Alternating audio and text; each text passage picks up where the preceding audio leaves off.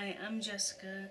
I want to do a really quick tutorial on how to use a Norwegian knitting thimble as a yarn guide for your attention for crochet. I'm going to assume that you already know how to crochet.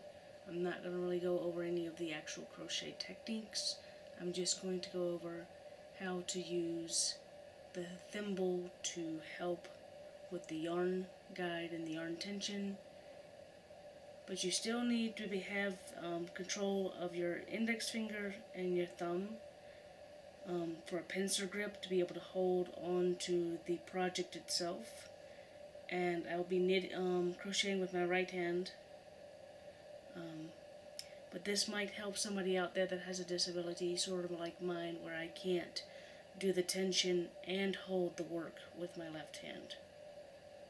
So you start off, and the thimble should fit on your pinky. It may not go all the way down your pinky. It does on my pinky, but I have found it works best on the pinky because that's closest to what is normally done when you're guiding your yarn in crochet.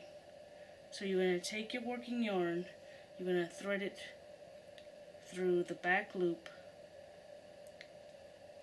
up through the back loop, and then down through the front loop, taking care to make sure you don't tangle it on the sharp points. And then you're going to hold your yarn here and make your slip knot. And again, there are plenty of tutorials on how to make a slip knot. So I'm not going to go over how to make a slip knot.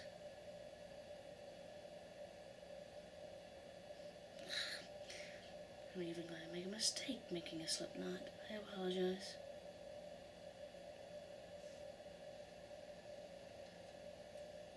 Okay.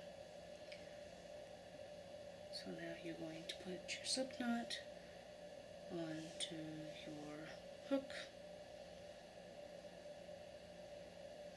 and then tighten, and then you begin your chain. And I hold the tail yarn with the left hand, and I crochet with my right. And if you are using a Norwegian thimble and you find that your tension is too loose, you can create some friction by running it against your leg or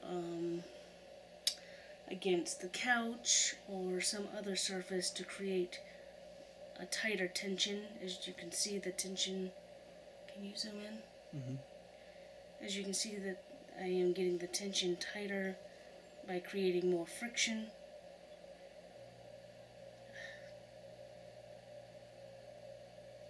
Got a little bit too tight, I guess.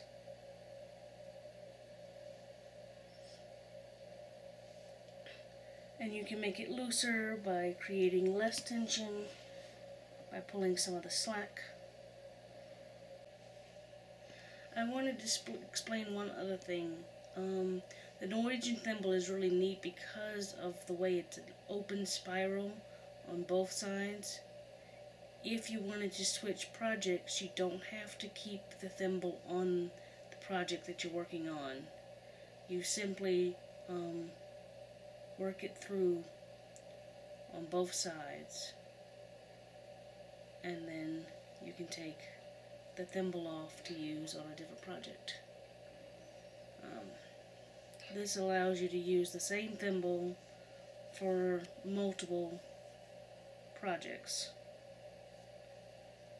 It also allows you to get the yarn back in if you were to accidentally get it off in the middle of a project.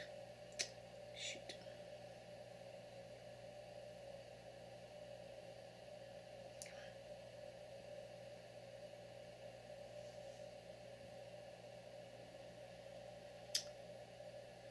Takes a little bit of getting it to get it the direction you want.